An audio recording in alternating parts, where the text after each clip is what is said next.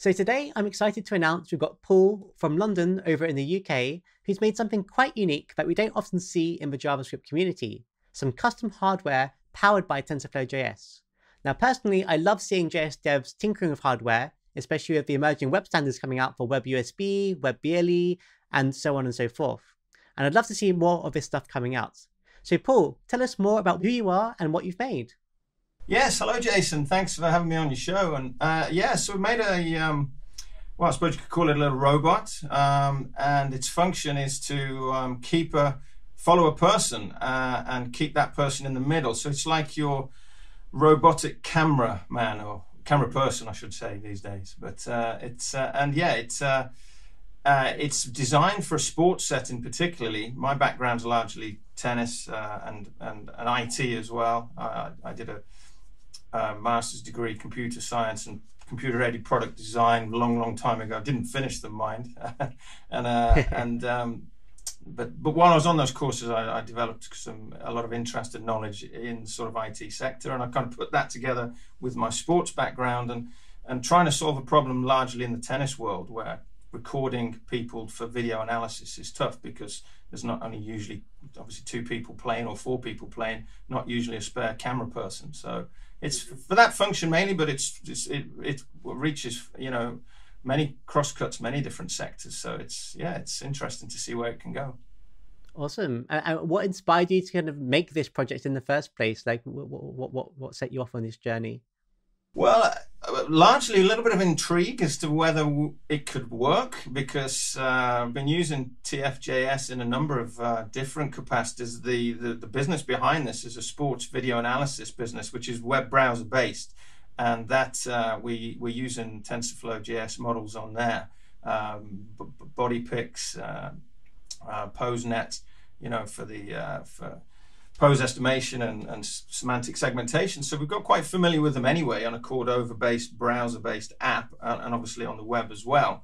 So we wanted to try this out using the JS technology. We also built it in TensorFlow Lite with Flutter as well as a comparison, but largely that. And we've been really pleased with the early work. We've got a second prototype coming very soon. This is the original.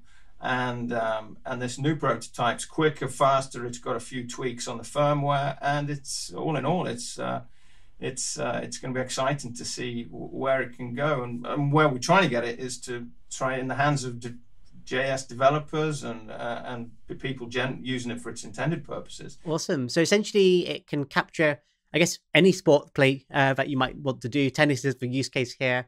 And it will follow the person around the court as they're playing. That's basically the idea of this. Yeah, so it's a robotic device. It's got a stepper motor inside, Bluetooth module. It's got an infrared sensor as well in case you want to use a manual control. So the way it works is that the robot itself, the firmware on the microcontroller connects with the Bluetooth on the app. So we just hacked up a Bluetooth GitHub for Bluetooth plugin on we're using Cordova as the kind of web browser based app that uses the JS, and so we've kind of connected via the Bluetooth. So that syncs obviously the phone, the device, and obviously the robot together. And then with our app software that we've coded, we ping signals to the microcontroller on the firmware, and those signals were just a string, basically, kind of integers and characters, and it will say like CW clockwise 25 degrees, speed 1, 2, or 3, and I mean the latest prototypes, unfortunately not here right now, that they've got 7 speeds and a better firmware, so we're hopeful that we can even improve quite a bit on that. But so with that string, it will then move the device to keep the person in the middle. So it's always going to keep the person in the middle, and then as soon as that's done, it will move on to the next command. Awesome. So before we dive deeper into the technology here, maybe we can see a live demo of you demonstrating this. Yeah, so okay, I'll turn this around. We're looking at you at the moment, Jason, but okay, I'll turn this around so yeah, you can see that there. We can see that. I'll move this out of the way. And so if I move back a bit, and then this should just follow me Yeah, there. it's turning around as you walk around the room. Yeah, so I can probably walk out the door even, and it's following me around. In the latest version that we're just about to hopefully release with the new firmware on the new prototype, it'll be much, much quicker. There was an oversight. We didn't include in the firmware an interrupt stop signal.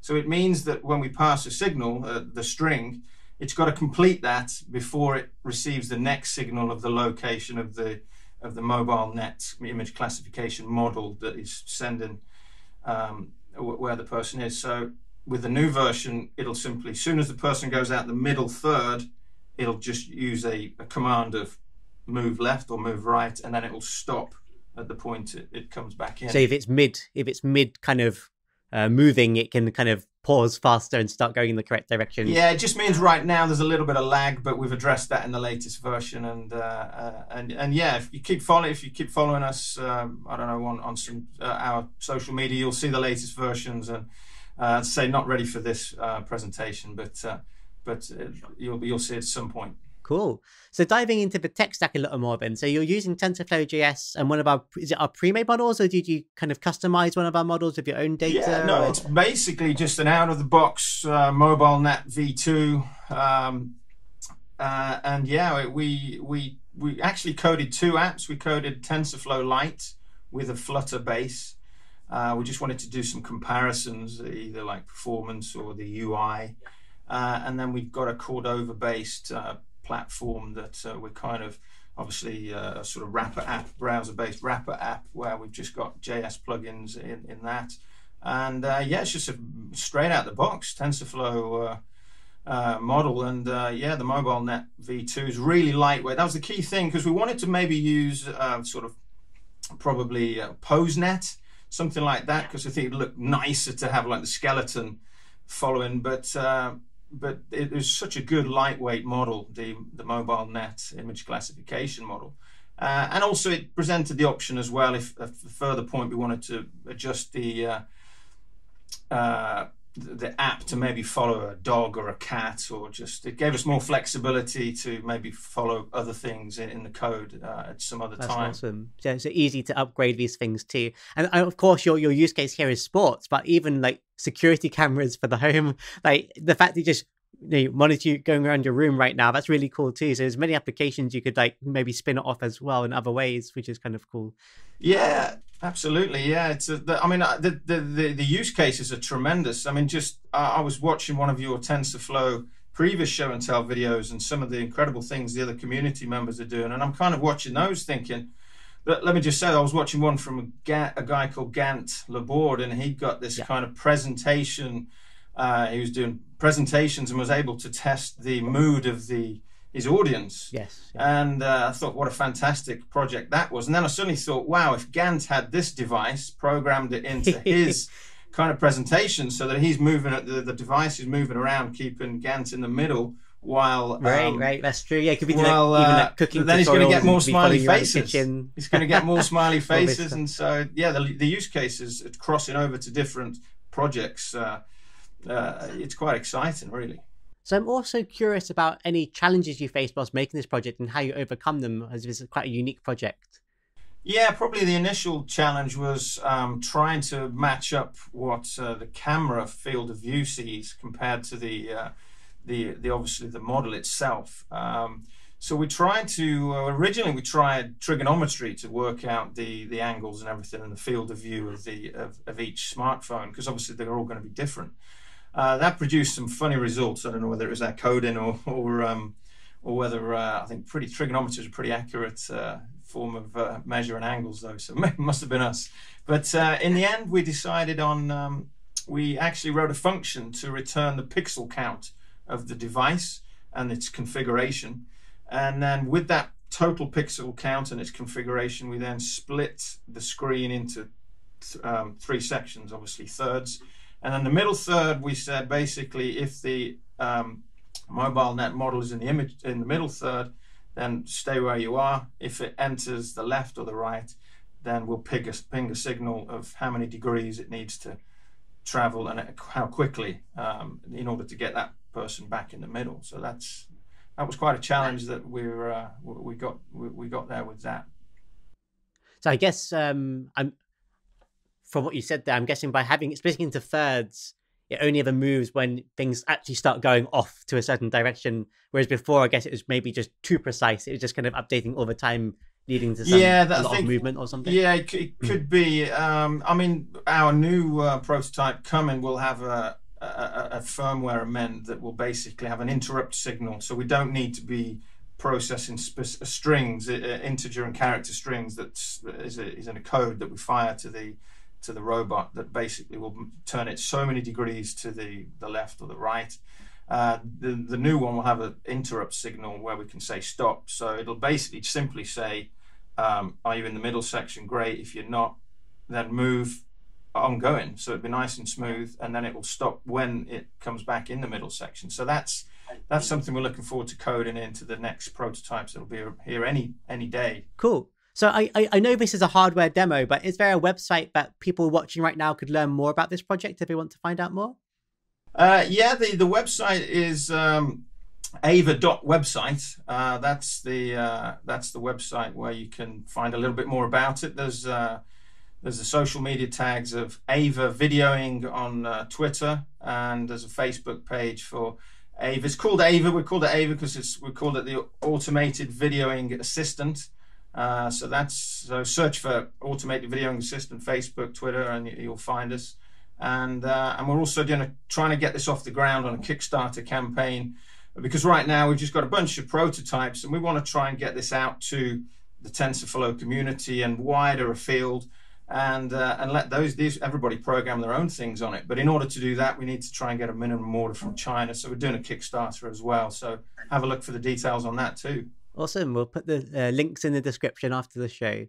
And of course, as you're one of the very handful of people who've experimented with hardware creation, I'd love to hear any of your advice for people watching if they would like to get into this kind of space too, to make custom hardware that uses TensorFlow.js to power it, or even just TensorFlow even. Any words of wisdom you've learned from this experience? Yeah, definitely. I think the first thing you need, and we've learned it firsthand by having this first round of prototypes missing a key simple thing like an interrupt command, a stop command, and then suddenly we're having to... So really plan out your project and what you really want it to do really well in the beginning. And then you want to try and work with a development board. So you can probably see here, I've got some. So this here, for example, is a development board. It's ESP32 module. You could get Arduino, a Raspberry, any of these kind of development boards where you can buy modules and attach them to it, change the jumpers, code in your firmware. So essentially you get a perfect development environment. And then once you've got the development environment doing what you want, think about your casing. You can get that printed on a 3D printer, for example. And then when you've got your casing and you've got your development environment, you can then create a thing called a Gerber file, which is basically what would be required for a printed circuit board.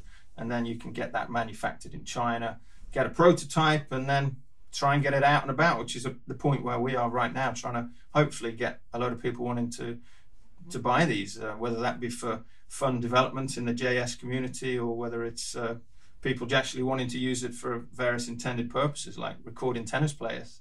I see there's some other hardware on the table there. What is that? I see something on the table. So this there. here is this is very much really early stages. So this has got like a cam here, and we can screw this on to this device and then screw the attachment onto that. And then this will be loaded on with TensorFlow Lite onto the microcontroller. And then we can connect that to the device instead of the smartphone to the device. And that will take care of the, obviously that will now recognize, hopefully, the person in the view, which will mean it frees up the phone, or you could mount anything on it. You could put a GoPro, or so it completely frees up the phone, so you could load up Facebook Live or whatever. Nice. Yeah. Google That's Meet. Cool. So all on device essentially, and then you can use the phone for its other purposes. Awesome. So thanks so much for coming on the show today, and I'm excited to see where this project goes. Thank you, Jason. It's been fun. Thank you.